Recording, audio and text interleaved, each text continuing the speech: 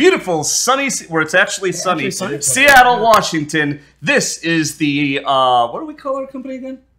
Wait, you don't even know anymore. What's the name of it? Harebrained Schemes. I got it now. Is the name. Wait, this is smooth as silk. The Harebrained Schemes Battletech monthly Q&A. I'm your host, Mitch Gitelman. Along with me is Mr. Nathan Weisman. And our special guest this week, our month, is... his dad.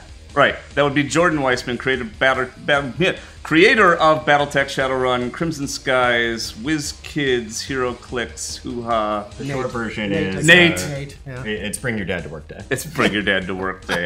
Yeah, Emily did the same thing. Anyway, if you are just joining us and you are new to the station, Hyper RPG is a hyperactive, interactive, community-driven variety Twitch channel, and one of the things we do here is the makers of the new Battletech game coming next year to your PC come on and answer questions from the audience. And so this month is a very special month. First of all, no McCain, because we need far less pretty on the screen. Yeah, we didn't bring the smolder. Right, we did not bring the smolder. But instead, we're going to be answering questions, Jordan and I, about actually how games are made. We call it how the sausage is made, but it's really behind the scenes at a game studio. And a lot of people really don't understand video game development. Like, for example, one of our games I saw on Twitter a couple of weeks ago said that our game Necropolis was probably made by about 2 to 3 people. Which is very close. It was 20 to 30 people. Yeah, depending upon the 10. I mean, that's... Yeah, that's right. Maybe they should drop the 0. Yeah, or you guys got $1 million for the Shadowrun Kickstarter, therefore you can do an open world like Skyrim. Right? It's $1 million. Anyway, so that's what this is about. Nate has gone on to BattletechGame.com, where there's a whole bunch of questions waiting for us. Jordan and I do not know the questions. I thought it would be more fun to take them by surprise this time. Yeah. But yeah, in case you guys don't know, every month we go to the forums and we gather questions there and we put up a topic, and that's how we spend the first half of our time here on the Q&A answering. And then the second half, we open it up and we take questions from you guys live. So. One more thing before we get started, just a little bookkeeping. You need to understand that Hyper RPG is community driven, but it's also community paid for. And so we need subscribers to keep this thing going. And we have a special going on right now, which is right here in my hand, which says, hold on, Daddy-O. Thank you. That's it right there. For every 5 subscribers, we will give a Steam Key giveaway. Every 5 subscribers. That's it. The rest of this is for the end of the show. Thank you. So, first question from our forums, and this is from X Astra. He responded first to it, so I figured that this would be a good good place to start. And as we said, how the sausage is made, he would like to know links or patties. But the serious question is, for those of you taking part in the Q&A, and as both of you are on here rather often, what is the most disappointing decision that you've had to make while making the game so far? The Battletech game? Yeah, and I'll broaden this to any game experience that you've had. But I think we should do both, right? Yeah. Well, first let's go to the first question. I'm a Lynx guy. Is that right? Yeah, totally. Yeah. I'm a Patty. I'm actually a Patty's guy. See, now that's why we're good partners. Most disappointing thing with choice we had to make on Battletech so far. Well, in any game development, there's this really terrible thing called scope, and it's not a mouthwash. Well, it is a mouthwash, but yeah. It's the thing that is designed to crush the hopes and dreams of game designers. We should tell people what the iron triangle is. Oh, well, please, right. Okay. So there is an iron triangle in game development. Or working a garage. You'll see the same one on the walls of your yeah, garage. Really. Yeah. Time, money, quality, right? And in order for one to get bigger, another one has to get shorter, etc. But it is a triangle, and that's that. Well, and scope basically is imagining that pyramid getting bigger and bigger and bigger, right? So the smaller the scope, right, then the less money it takes to produce, higher quality, right? If you expand the scope, then it takes more and more money to produce an equivalent amount of quality and correspondingly a longer period of time. And one other thing about scope is the more things you plan to put in your game, probably the less quality for each of those individual things, depending on how many people you have working on it. So what we like to do at Harebrained Schemes is just focus on less things and increase the quality of those things. But anyway, disappointment. Oh yeah, so just saying, there is like in any development that you start with a whole bunch of ideas and then you trim down to what is the reasonable scope that you can accomplish. And so there's a lot of cool ideas that are kind of in files waiting for future development. Some of those we've discussed, like co-op that we want to get to. We're not going to be able to get to that in launch. There's a bunch of kind of much more aggressive multiplayer goals that we'd love to get to, but that we're not going to be able to get to in the scope of this first game. And so some of those, are put into buckets of like, well, that's maybe something we can do post-launch as an update. Others are put into a bucket of like, that's for game 2. That's just too big. So some of those are cool things you wish were in game, but yeah, I'm just trying to think of a disappointment. It's usually, for me, it's a pet feature. Yeah, it's what always is, right? Yeah, absolutely. So that kind of actually addresses the question that I was going to bring up next, which was from Acolyte, which he wants to know if when Jordan gets an idea out of scope, if Mitch follows you around just shouting pineapple until the idea goes away. But in a more realistic question, he wanted to know how often do these out of scope ideas get filed away for a live team or for, as you were saying, a next game, and well, filed away is everything, right? We don't we don't just drop an idea. But in terms of how many actually get picked up and implemented at later dates, it's a smaller percentage than you think. And it's not because they were bad ideas. It's because an idea is, well, to go back to the pineapple reference, it's kind of like an idea is a bit like a piece of fruit, right? It has a shelf life. And so the idea that we came up with this great idea at the beginning of the game, and it was really relevant for what we wanted to do with the game at the time, and what was kind of what was current in today in the gaming milieu at the moment, right? Well, 2 years from now, when you're ready to pick up and build the second title, well, one, the game that you actually ended up making is different than the game you thought you were going to make 2 years ago. No, that never happens. That always happens. You always it's always in the execution, right? So things have moved and changed and modified. So the idea may just be not relevant to the game you actually ended up making, or B, that idea may now have gone spoiled because a different game has implemented something which changes your thought about what it should have been, or has so well implemented that you can't now put it into this game without looking like a copy of that game. In the case of the first game we made together as Harebrained Schemes, Crimson Steam Pirates. Yes. Right? Which we made in 12 weeks. And by the way, you can find that on iOS and Android still.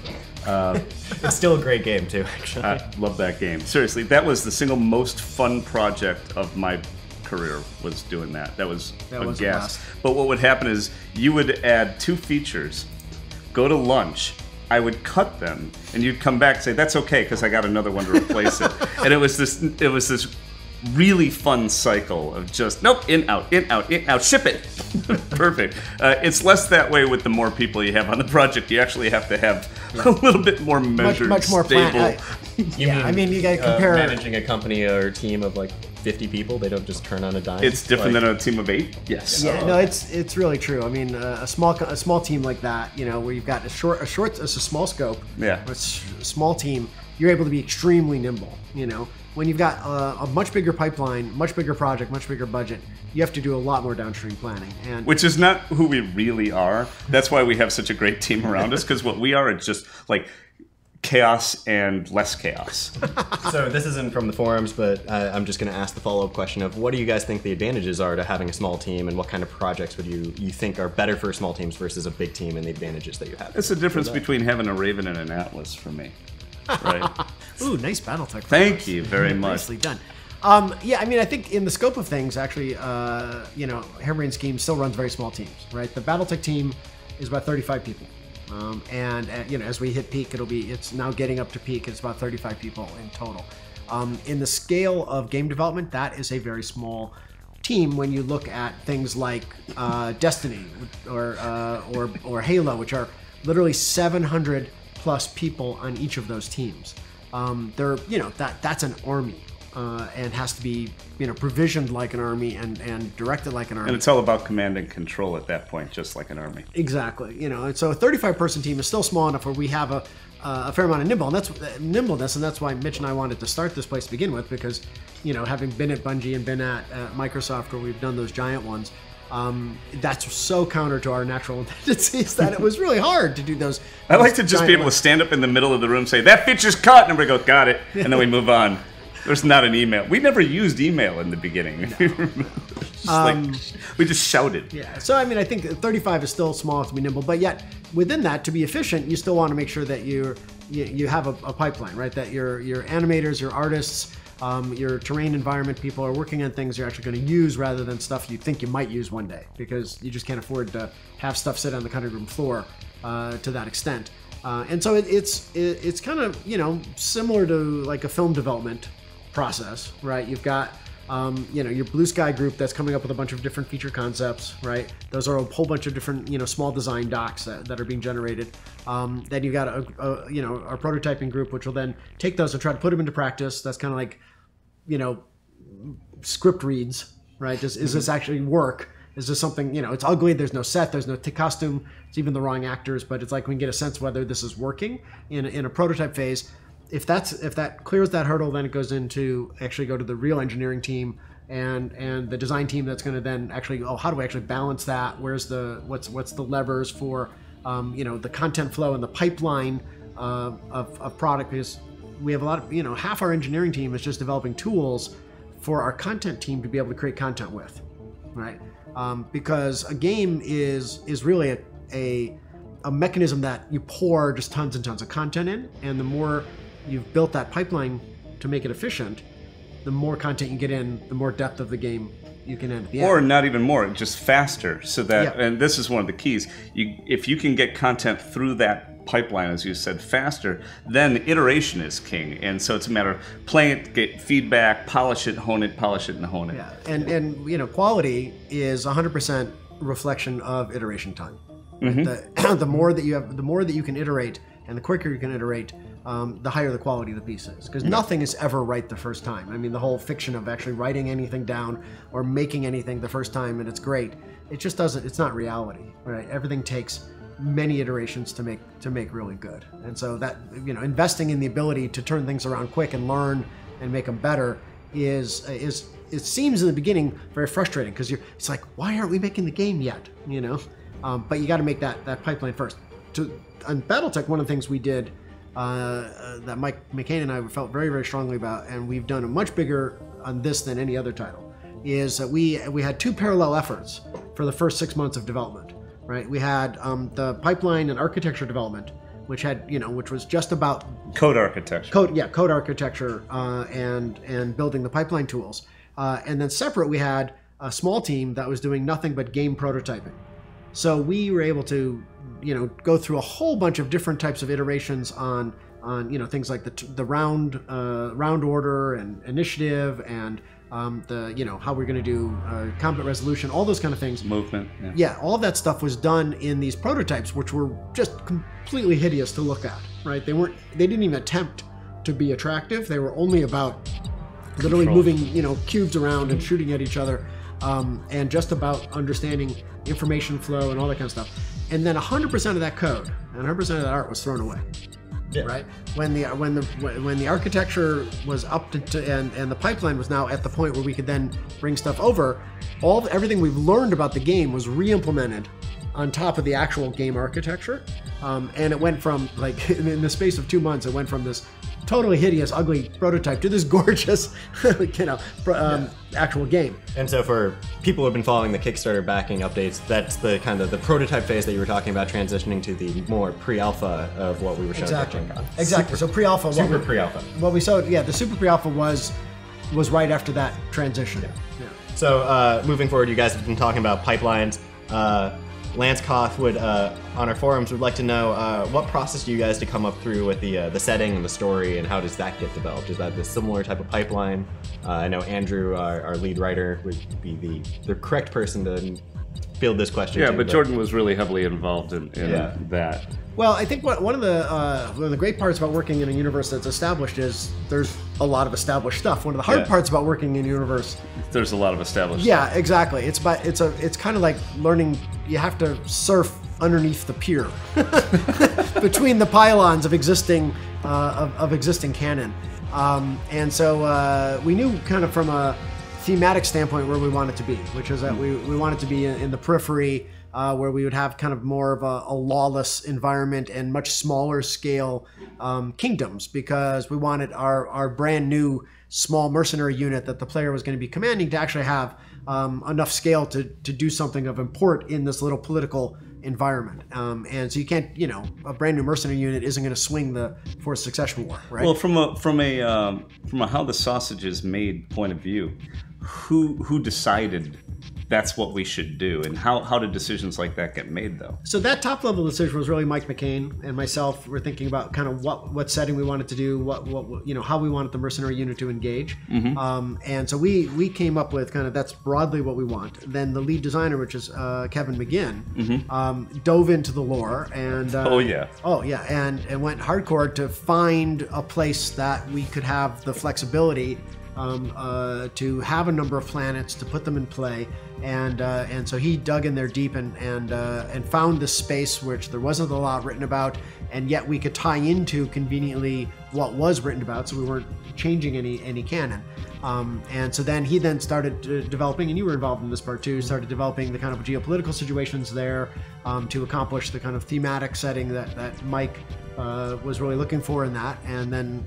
As you mentioned, Andrews, the lead writer, started to come in with character types that would then be the characters that drove those plots. And of course, as we said, it's all iterative, right? I mean, everything we're talking about. Well, there's also a vetting process, right? We got to get it to Randall at Catalyst Game Labs. Yeah, so Tyler, the lore masters. Yeah, so we said Randall, is on board working with us as kind of checking on our lore to make sure that we're good on that. And then Tyler, obviously, he's a long-term fan as well. But yeah, and all that stuff's been rewritten now a dozen times, right? To make it better and tighter, and those characters and the setting and the story, how the story develops. And on top of it, just the way it works is all of that planning then goes into mission creation, and that's where it can iterate again when it's actually on screen, because nobody gives a flying hoot about your design docs or your ideas. That was well controlled. Thank you very much. We're behind an age gate, but still. And so, once it gets to, the player's hands, the story can evolve because it has to, because that's what because this is a game, it's not a book, right? So you're not going to read this story, you're going to play this story, and as such, it has to be able to be ones that action speaks larger than words. It's got to be things you can do in the game with the control mechanisms we give you of the mechs and of your mercenary unit. Yeah, but by doing that work, by doing that pre-production work, now we know how many missions there are going to be, what they're about, what kind of units are going to be in there, what sort of terrain we need to have in there. And so you're not just firing blind, like you said before, and stuff ends up on the cutting room floor. Exactly. So, do a lot of work at HBS.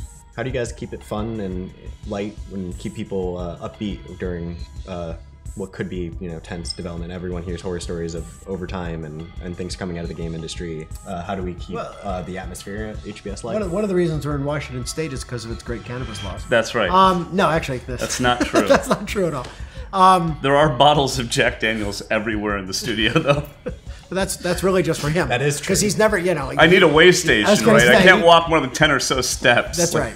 Am I within arm's reach? That's right. It's like Starbucks for, the normal person. Well, first of all, what you need to know is that we work in a completely open office space. So there are no offices. Jordan doesn't have one, I don't have one. Everybody sits at 4-foot by 2-foot desks, which means we're breathing each other's air.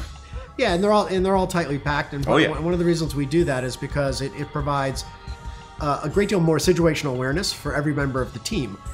Just standing up to go to the bathroom, you can see kind of half the development in front of you, and you might go, "Wait, what's that on that person's screen? That doesn't match with what I thought we were doing." That's not a Raven. Yeah, and it's like immediately they can close. Or that on my loop screen, right away. That's not safe for work.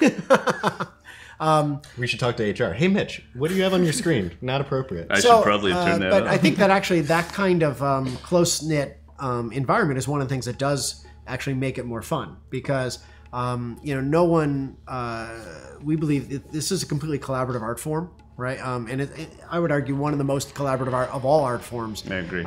In the way that you have to combine everything from software engineering to game design to to screenwriting to every form of art you can imagine. Audio. Tons of audio work.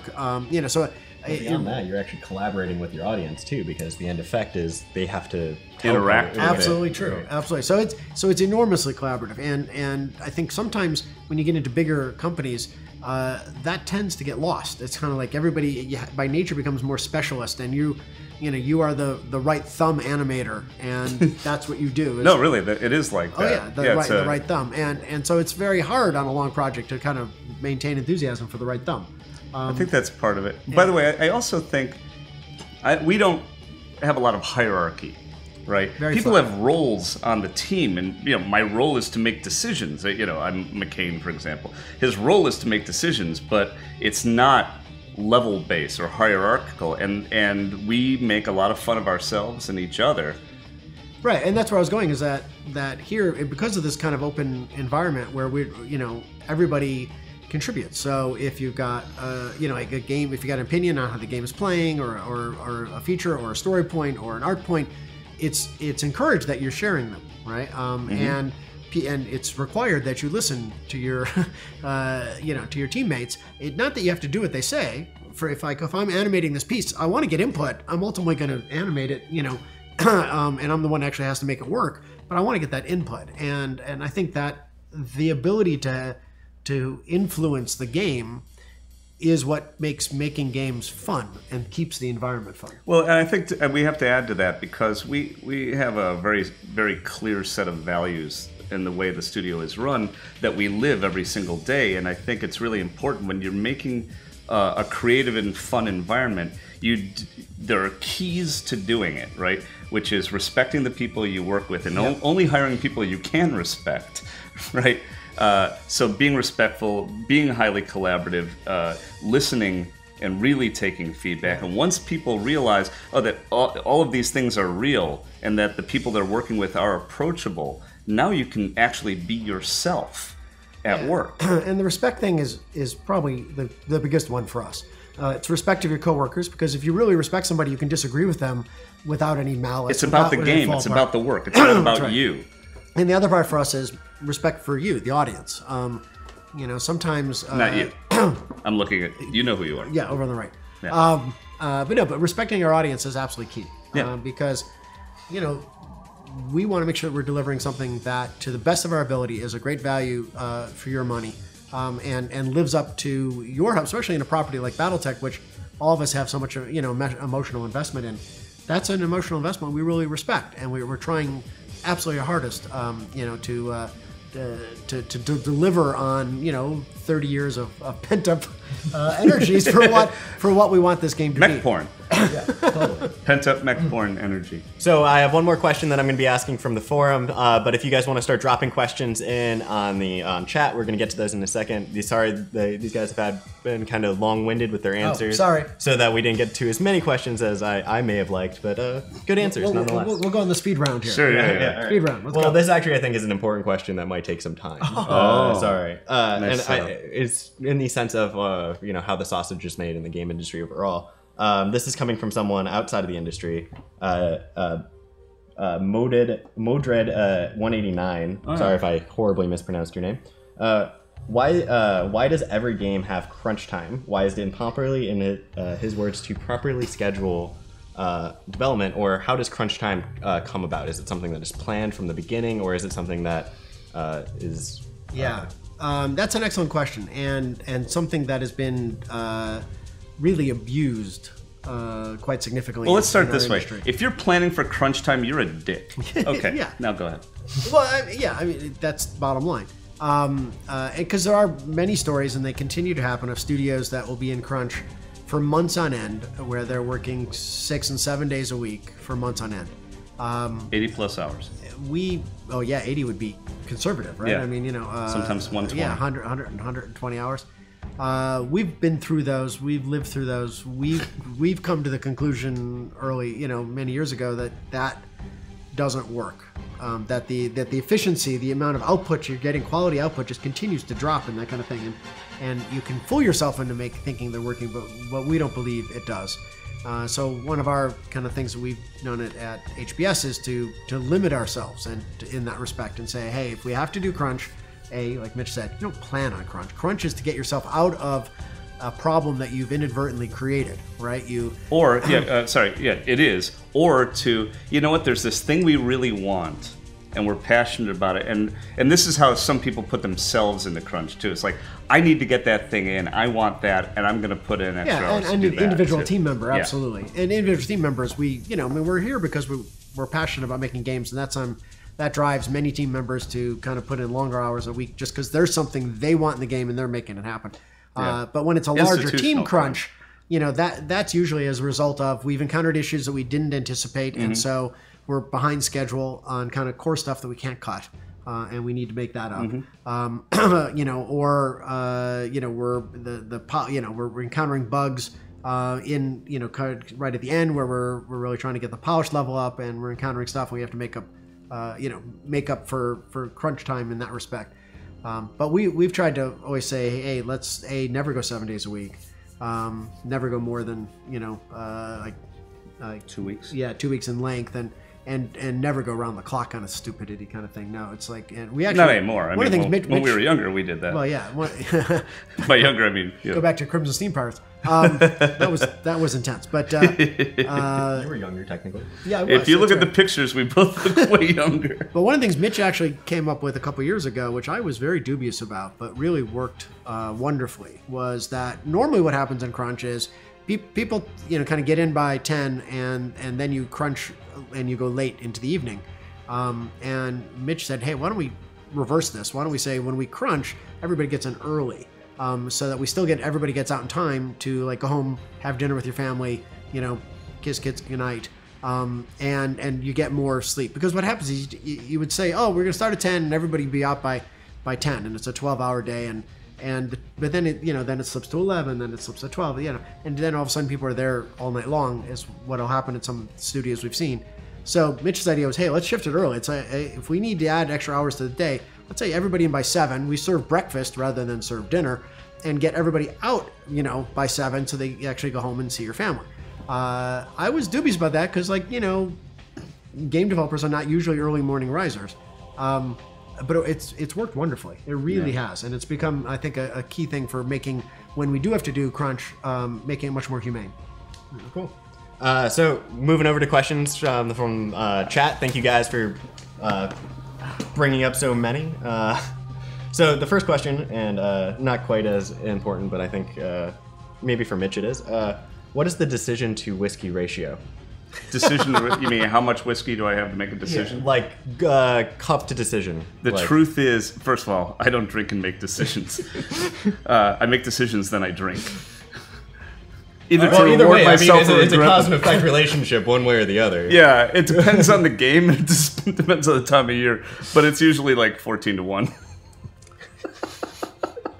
14 decisions to one glass, or no? Okay.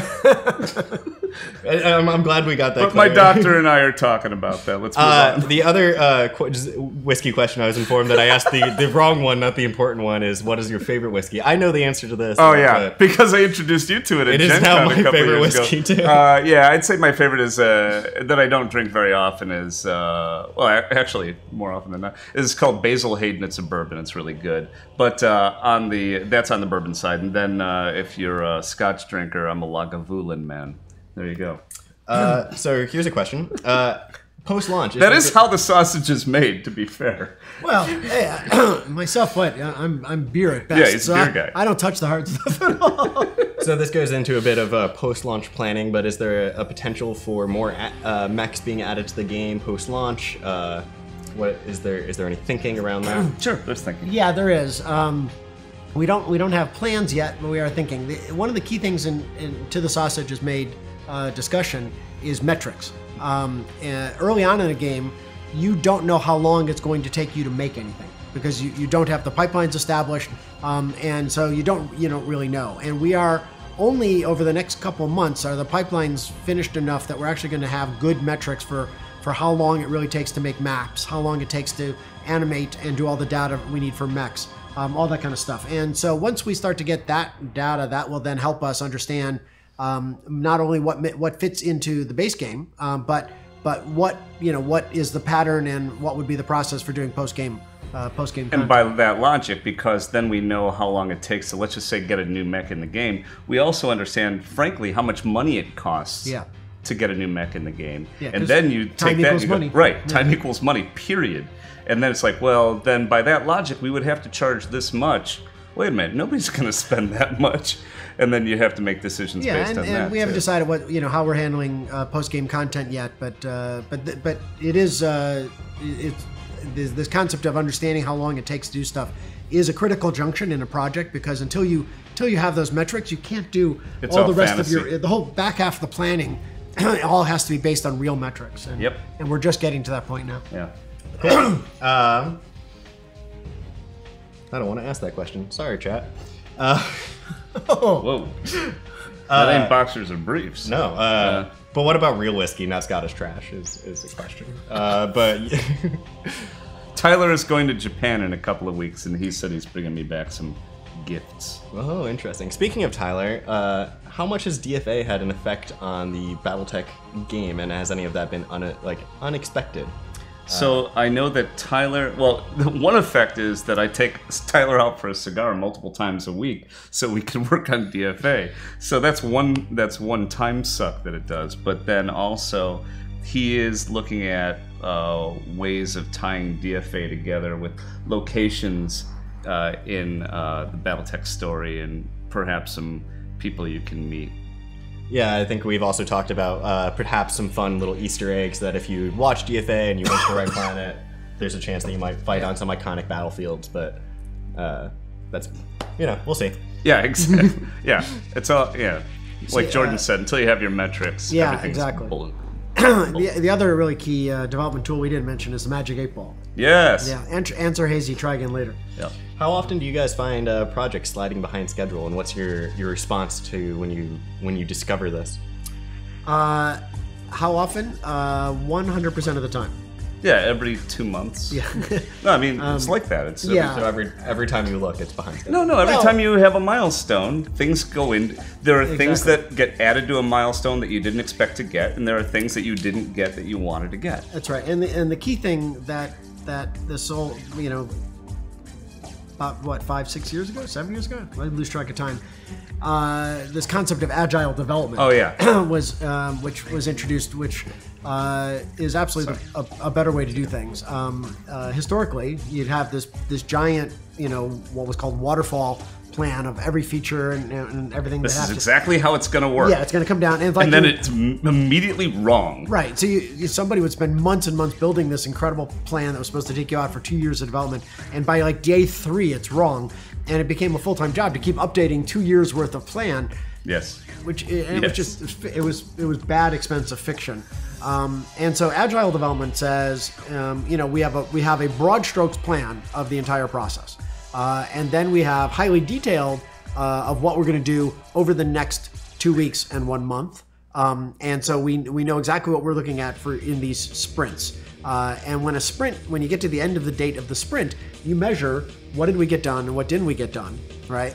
What of we didn't get done has to get done, so it needs to move forward into the next sprint. Right. What that didn't get done could be cut, And anything that we had to move forward into the next sprint means something else downstream needs to get cut. Yeah, either it needs to get reduced in scope or cut altogether, because otherwise you're just building this development debt, which keeps building all the way across the project.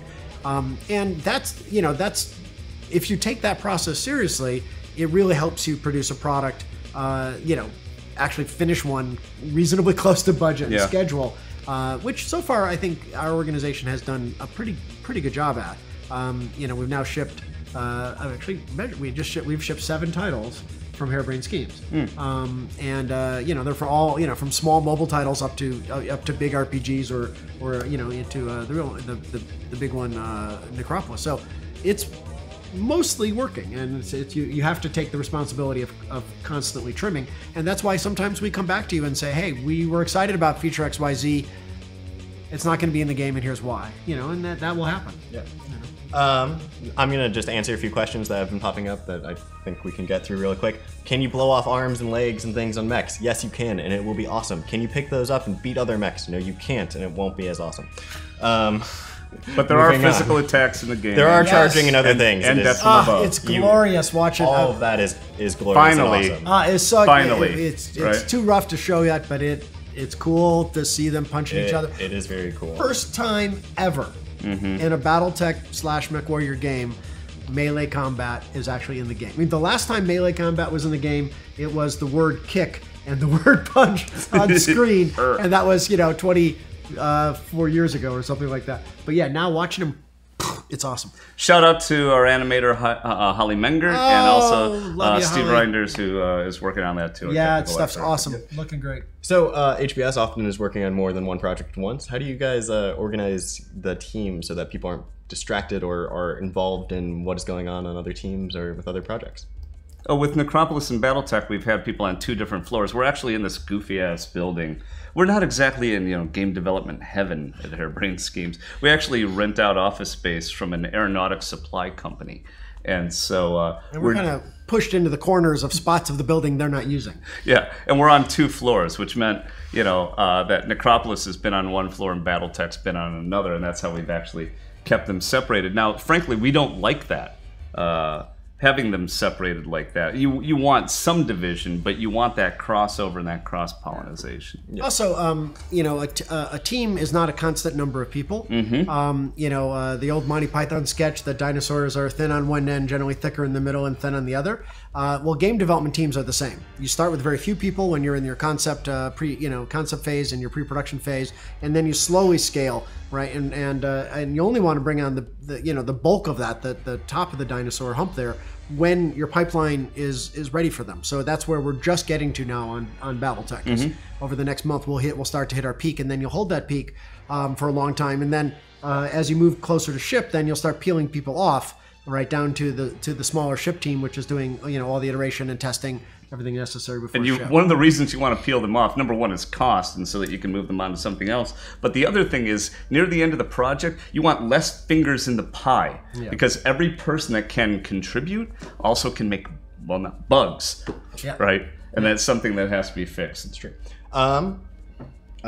Question that we've answered before, but might be worth touching on. People are wanting to create their own campaigns, like they have with the Shadowrun editors. They're going to be a similar tool for Battletech. No, there isn't. No. One of the places we're talking about, places where you make mistakes. Our estimation of what the cost of developing the Shadowrun content editor was going to be was dramatically off. By a factor of like 4. Yeah, it was way off, and so it was very expensive part of that project.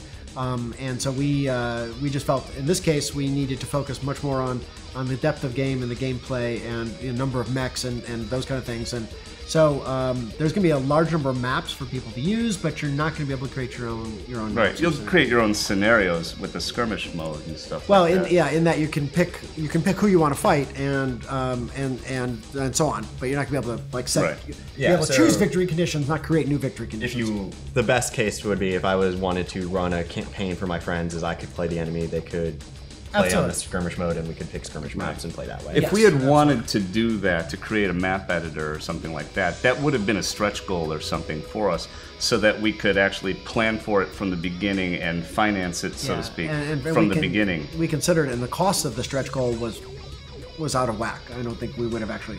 So we're taking our backers' money and putting it into the game you buy and play right there day one. People were asking for a Kickstarter for this now.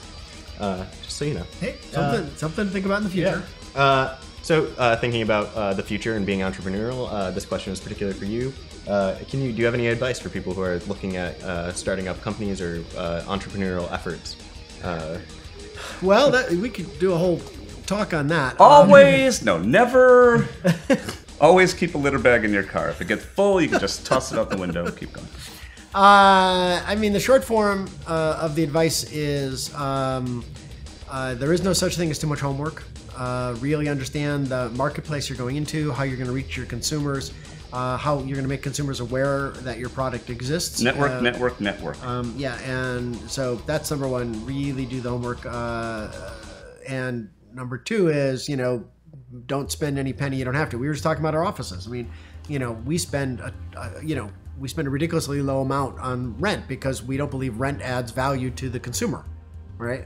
As long as we're in a neighborhood that's safe for our employees, and has access to food. It's like we just don't have any ego tied up in our offices because we don't think that puts value into the consumer, and it also gives us when we're gives us more runway to put the money into the game rather than into that kind of thing. So like, don't get an office. I mean, I remember like things like don't go print business cards until you need them. I mean, just like don't spend any dollar until you needed it to spend it several months ago. We could do a longer talk on that. Yeah. That's a bigger subject. You in fact teach an entire class on I do that, at USC, yeah. On creative entrepreneurship. It's a big topic. I keep trying to find a question that keeps going away. I'm sorry, guys. How is HBS aspect of a QA team compared to other studios? And this is from Lady Kakeku. I can't pronounce words. I'm sorry. Hi, met you at PAX. Nice to meet you. Go ahead. How do QA? What about QA? How do our QA practices compare to other studios? They go studio by studio. For example, at Nintendo, what they do is they just throw bodies at a game. They just throw untrained people, and they just say keep going, and then and bugs just pop out of it. And they wait till the very end of production to do that. We go a different direction, that we have QA people on the projects, often from the very beginning, so that they understand the game, they understand they're testing elements as they come online, etc., and giving feedback. But we have internal and external tests. So we have only a few internal test people that really understand the game, really understand what's going on the team. And then, frankly, we outsource our test to Poland, where, frankly, it's less expensive. But these people are really professionals and very, very good at it. And what's great about doing your test in Poland, actually, is our day is their night. And so we can finish our work, send it to them, and we get in fresh and early in the morning with a big bug list waiting for us. Yeah. And that's how we do it. Yeah. Do you automate, this one just came up first, so it's getting asked. Do you have automated code tests? No. Should we? Yeah. Short and sweet. Oh, sorry. Just trying to get through as many. Several people have asked, when are you guys going to focus on a new Crimson Skies game? When are you going to focus on that? That's the not when is it going to happen. But what are you going to focus on? I like that. That's predetermined.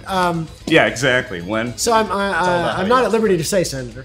Yeah, can't say. Yeah, no, I mean it remains one we'd love to do and a passion piece for us, and we think there's so many great stories we'd love to tell. And we don't have the license.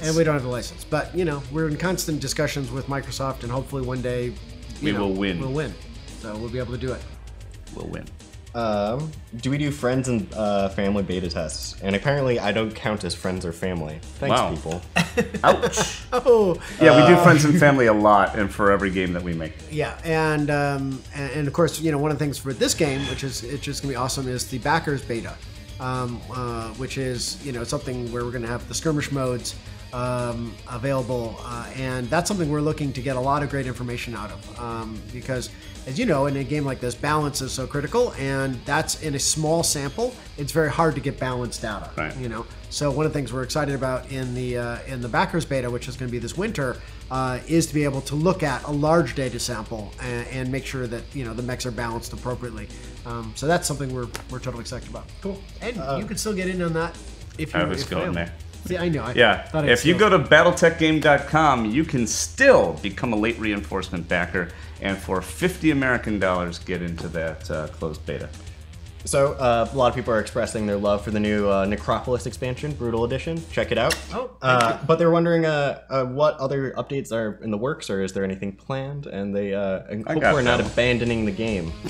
The answer to that is, in success, all things are possible, and it's going to take more money to make more content for that. Cool. So tell your friends.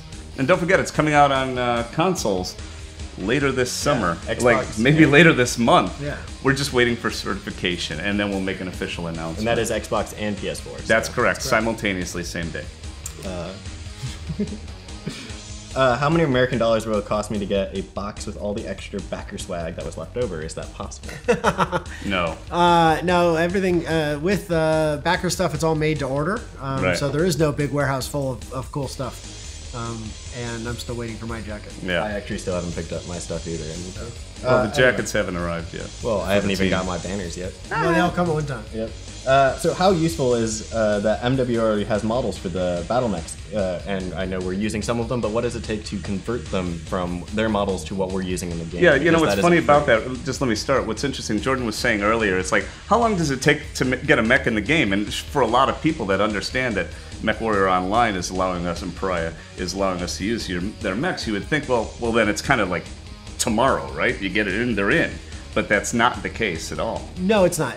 Look at the working with Piranha to do the mechs is a huge leg up, right? Because they're very expensive to model, and so the geometry comes across pretty clean, and so that's not a big conversion process. Like within a day, we can have the geometry.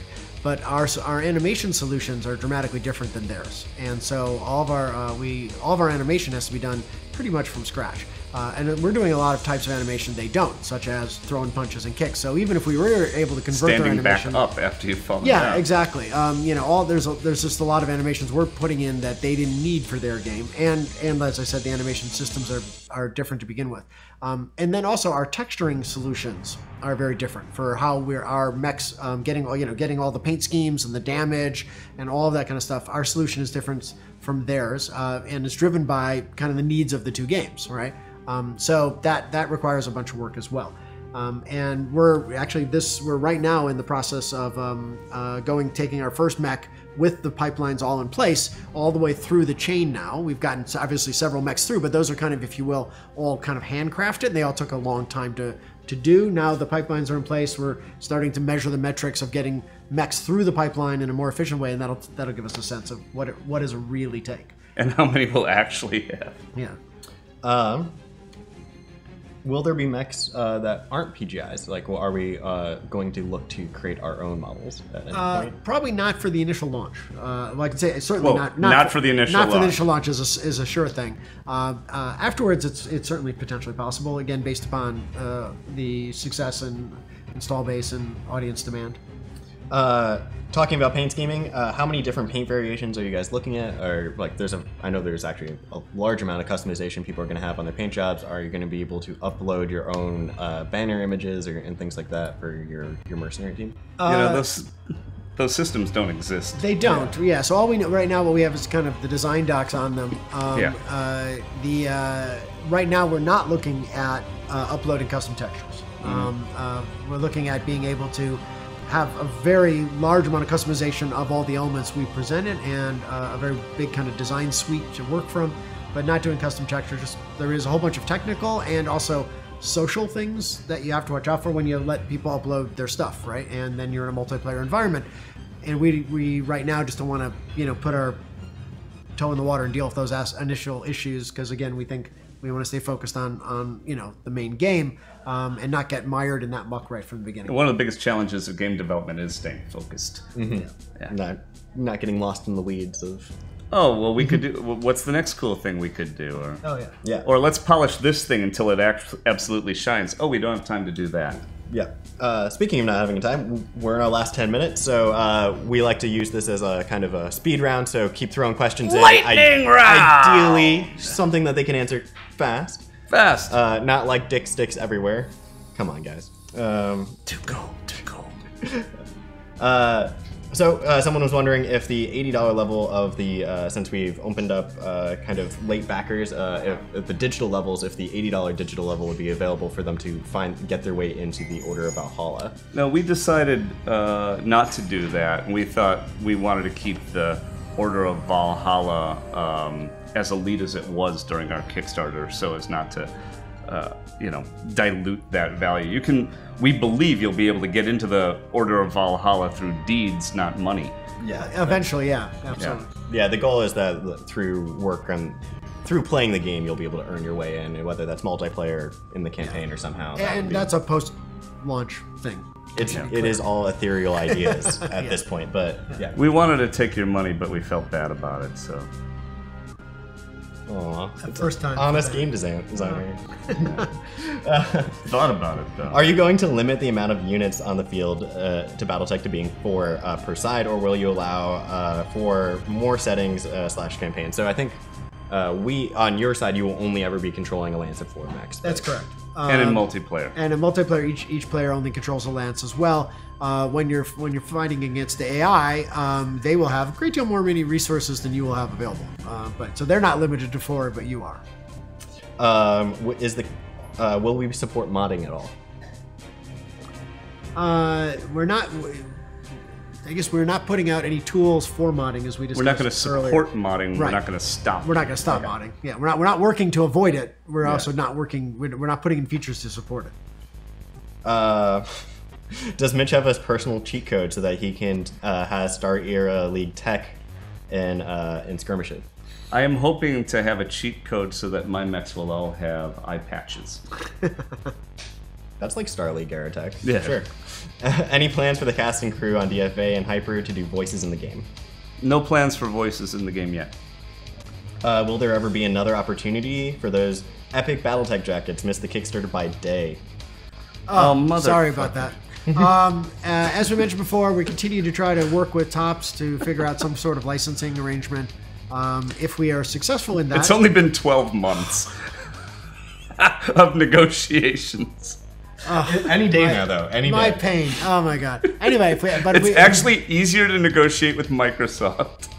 Which is saying a lot. That's saying anyway, but if we are ever available, if we ever get that boulder up the hill, then we're going to be able to make some cool stuff like we'll jackets. sell you stuff. Don't worry. How open are you guys personally to player feedback ideas? Is it welcome? No. Such bullshit. Wait, we actually have never been on the forums. Wait, we actually Mitch doesn't interact. Yeah, we actually have an official sort of HBS answer to this that we figured out during the Shadowrun games, and that is the best way for us to take feedback is for you guys to talk amongst yourselves. We don't mind putting out a topic, but direct one-to-one, like, you should do it this way. Oh, we respond. Now we get into this weird sort of debate online. That's not cool.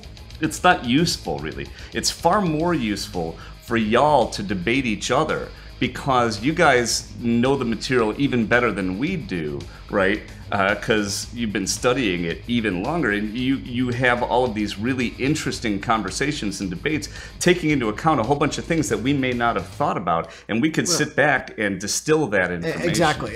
I think that's the issue is the amount of time that this is kind of one of the things we learned when doing alternate reality games, ARGs, is right. The audience has, in cumulative, an infinite amount of time available.